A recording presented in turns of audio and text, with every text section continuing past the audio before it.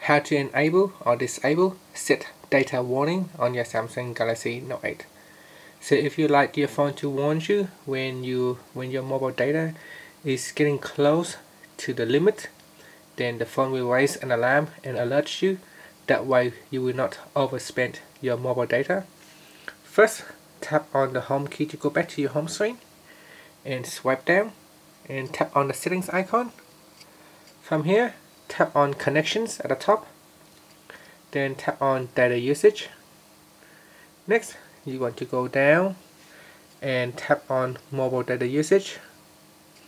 In here, tap on the settings icon and tap on set data warning switch to turn it on or off. Once it is on, you can also change the data warning if you wanted to.